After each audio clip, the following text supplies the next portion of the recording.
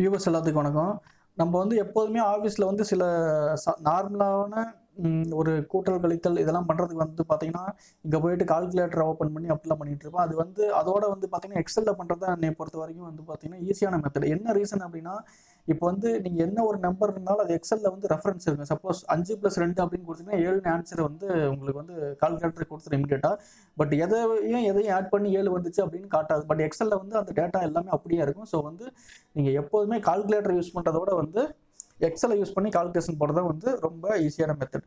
So இதில் வந்து நம்ம இந்த வீடியோவில் என்ன பார்க்க போகிறோம்னா, அடிஷன், சப்ஸ்ட்ராக்ஷன், மல்டிப்ளிகேஷன், டிவிஷன், அதே மாதிரி எந்த இடத்துல கூட நம்ம ப்ராக்கெட்டோட இம்பார்ட்டன்ஸ் என்ன ஃபார்முலாஸில் அப்படின்னு பார்க்க போகிறோம்.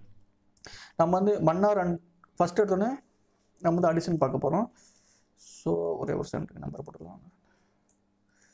ஸோ அடிஷன்னா நம்ம வந்து சம்னு ஒரு ஃபார்முலா இருக்குது, ஈக்குவல் டு சம் அப்படின்னு கொடுத்து இது எல்லாத்தையும் கொடுத்து செலக்ட் பண்ணிங்கன்னா இதோட டோட்டல் வந்துடும். அதை பற்றி நம்ம இந்த வீடியோவில் பார்க்க போல இன்னும் தெரிஞ்சுக்கோங்க. இப்போ பார்த்தீங்கன்னா இதோட டோட்டல் சேல்ஸ் இந்த எல்லா ஜோனோட டோட்டல் சேல்ஸ் வந்து பார்த்தீங்கன்னா இந்த அமௌண்ட் அது வந்து நம்ம இதை பார்க்க போகிறோம். நம்ம சிம்பிள் அடிஷன் மல்டிப்ளிகேஷன் மட்டும் பார்க்க போகிறோம். ஈக்குவல்ஸ் டு எந்த ஃபார்முலாவும் யூஸ் பண்ண போகிறது கிடையாது. நம்ம இதில் ஈக்குவல்ஸ் டு போட்டுக்கோங்க. சப்போஸ் ஆட் பண்ணோம்னா இதை கிளிக் பண்ணிக்கோங்க, ப்ளஸ் போட்டுக்கோங்க. இதை ஆட் பண்ணால் இது ப்ளஸ், நடுவில் எங்கேயாச்சும் நீங்கள் விட்டுட்டு இதை ஆட் பண்ணால் கூட இதை போட்டுருங்க, என்ட்ரு கொடுங்க. அவ்வளோதான். சிம்பிளாக வந்து என்னென்ன ப்ளஸ் போட்டிங்களோ அது வந்துடும். சப்போஸ் இங்கே வந்து 1 2 3 அப்படின்னு இருந்துச்சுன்னா ஈக்குவல்ஸ் டு ப்ளஸ் சிம்பிள் டைரெக்டாக போடுங்க. ப்ளஸ் முடிஞ்சு போச்சா? அவ்வளோ. இப்படி தான் வந்து 3 2 5 1 6 அப்படின்னு ரிசல்ட் கொடுக்கும். ஸோ வந்து இப்படி வந்து அடிஷன் பண்ணணும். அடுத்தது வந்து சப்ஸ்ட்ராக்ஷன் சேம் தான், மைனஸ் வச்சு பண்ணணும். ஈக்குவல்ஸ் டு இது மைனஸ் இது. இன்னும் வந்து மறுபடியும் இதுலேயே வந்து ப்ளஸ்ஸை பண்ணால் நெக்ஸ்ட் வந்து ப்ளஸ் கொடுத்தீங்கன்னா H5யும் G5யும் மைனஸ் ஆனதுக்கப்புறம் பார்த்தீங்கன்னா இது வந்து ப்ளஸ் ஆகிக்கும். ஸோ அடுத்தது வந்து மைனஸ் கொடுக்கணும்னா கூட நீங்கள் மைனஸ் கொடுத்துக்கலாம். கொடுத்துட்டு இதை வந்து கூட மைனஸ் பண்ணலாம். எப்படி வேணாலும் பண்ணிக்கலாம். நீங்கள் வந்து நடுவில் கொடுக்குற சிம்பிள் மட்டும் பார்த்தீங்கன்னா இந்த இடத்துல இருக்குது பார்த்தீங்களா, இதை மட்டும் நீங்கள் மறுபடியும் கூட போயிட்டு S6க்கு பதிலாக G6ன்னு கூட கொடுத்துக்கலாம். என்ன வேணுமாலும் இங்கே கூட எடிட் பண்ணிக்கலாம், எங்கே வேணாலும் எடுத்து. ஆக்சுவலாக பார்த்தீங்கன்னா உங்களுக்கு எக்கச்சக்கமான ஃபங்க்ஷன் இருக்குது. நீங்கள் அதை எப்படி யூஸ் பண்ணுறீங்க அப்படிங்கிறதா இருக்குது. நான் சிம்பிளான மெத்தட்ஸ்லாம் நான் சொல்லி தந்தேன். மைனஸ் இருக்குது, ப்ளஸ் இருக்கா, ஓகே முடிஞ்சு போச்சு, டெலிட் பண்ணிக்கோங்க. அடுத்தது மல்டிப்ளிகேஷன். இது கொஞ்சம் டிஃபிகல்ட்டியாக இருந்தாலும் ரொம்ப டிஃபிகல்ட்டி கிடையாது. ஈக்குவல் டு செலக்ட் பண்ணிக்கோங்க. நான் அது ஒரு கான்செப்டோடு நான் உங்களுக்கு சொல்லித்தரேன், அப்போ தான் கொஞ்சம் ஈஸியாக இருக்கும்.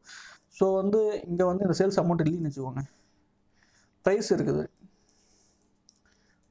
ப்ரைஸ் இருக்கா.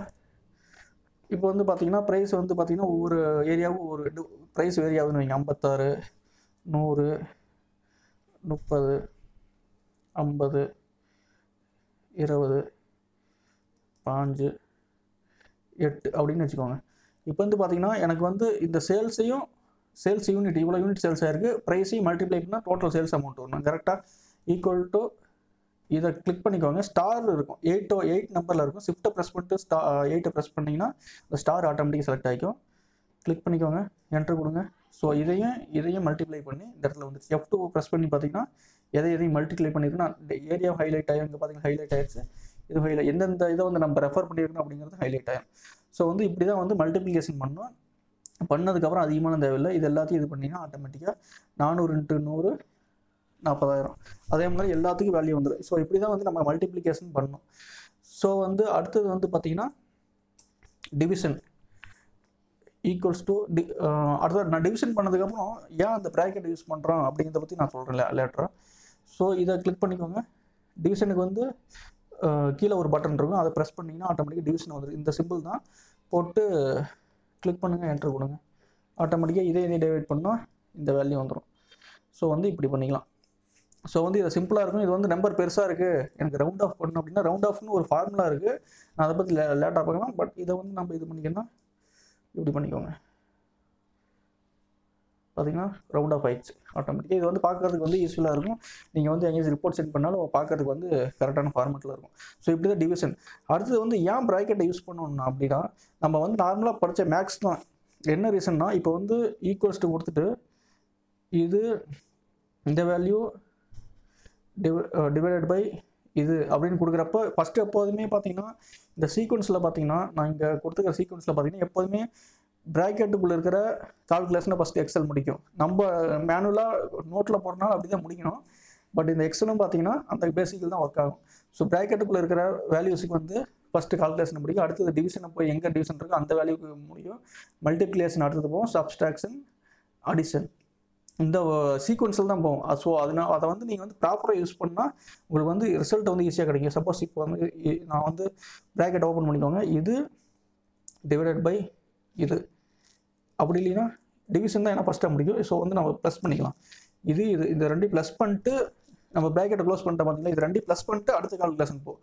ஸோ அடுத்தது வந்து டிவிஷன் வைங்க, டிவிஷன் இது அப்படின்னு கொடுத்தீங்கன்னா இப்படி வந்து போகும். மறுபடியும் இன்ட்டு இந்த வேல்யூ அப்படின்னு கொடுத்தீங்கன்னா இன்ட்டு பண்ணும். ஃபஸ்ட்டு இதில் என்ன பண்ணு அப்படின்னா G11ஐயும், ஏன்னா டிவிஷன் தான் ஃபஸ்ட்டு பண்ணும். பட் ஸ்டில் வந்து இது ப்ராக்கெட் இந்த ரெண்டு கொடுத்தீங்கன்னா இந்த ரெண்டு வேல்யூவை வந்து கால்குலேட் பண்ணிட்டு நெக்ஸ்ட்டு தான் நெக்ஸ்ட் டிவிஷன் போயிட்டு அப்புறம் இது ரெண்டையும் வேல்யூ முடிச்சு அதுக்கு ஒரு வேல்யூ வரும். அதை வந்து I9 கூட வந்து மல்டிப்ளை பண்ணும். இதான் வந்து பேசிக்காக நம்ம நோட்டில் பண்ணுறதும் எக்ஸலில் பண்ணுறப்ப இது வந்து கேர்ஃபுல்லாக பண்ணணும். அப்போ தான் வந்து ரிசல்ட் வந்து ப்ராப்பராக வரும். ஸோ என்ட்ரு கொடுங்க, வேல்யூ வந்துருச்சா. ஸோ வந்து ப்ராக்கெட் வந்து ரொம்ப இம்பார்ட்டன்ட் இந்த கால்குலேஷனை பொறுத்த வரைக்கும். அதை வந்து நம்ம ப்ராப்பராக யூஸ் பண்ணோம்னா சூப்பராக ஈஸியான ரிசல்ட்ஸ் வந்து நமக்கு ரொம்ப சிம்பிளாக கிடைக்கும். வீடியோ பார்த்ததுக்கு ரொம்ப நன்றி. நம்ம அடுத்த வீடியோவில் பார்ட் 4ல் இந்த ஆவரேஜ் எஃப் அது மாதிரி டீட்டெயில்ஸ்லாம் பார்க்கலாம். வீடியோ பார்த்ததுக்கு ரொம்ப நன்றி.